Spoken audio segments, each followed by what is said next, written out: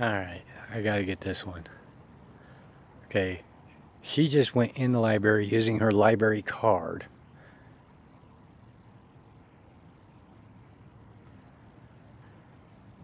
To go get cleaning supplies to clean out the tables for her personal party. And this is how corrupt and arrogant they are. I have to sit outside and not have Wi-Fi. No, I don't have a problem with the kids having a party, or even if she went to get, I think she also went to go get a drink for the kids. I don't got a problem with that sense, but she gets to use library supplies for her personal party. I gotta get her coming back in with the stuff. If she does, maybe she just takes it home with her, who knows. But no, here she's gonna come. I gotta get this. Maybe she's just going to her car right now. But see, this is how corrupt Westminster is. The librarians get to use library supplies for their personal parties. Well, someone like me has to sit outside and not have any internet or anything. This is how corrupt, and their little authoritarian total deal odds. There's no reason I can't use this library. There's no reason I can't sit outside and have a plug-in laptop. But that's how corrupt it's gotten. Is we got to shut all the power down. I got this head librarian, complete authoritarian fascist, on video. We're not allowed to sit outside the library. This is how corrupt they are and how ultra selfish. But this is pretty standard procedure for Americans. We get everything.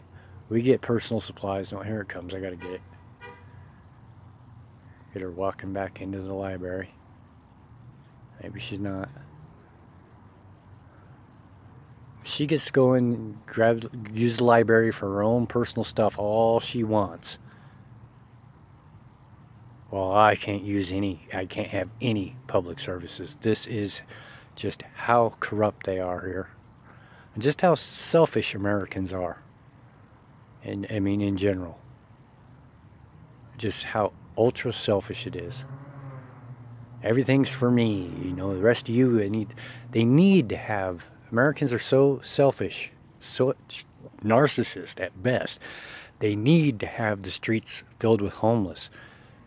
Because they're like, their egos are even more just insatiable than their overweight bellies. And they can't stop stuffing their faces and being, super overweight while they starve me. I have a genetic disorder.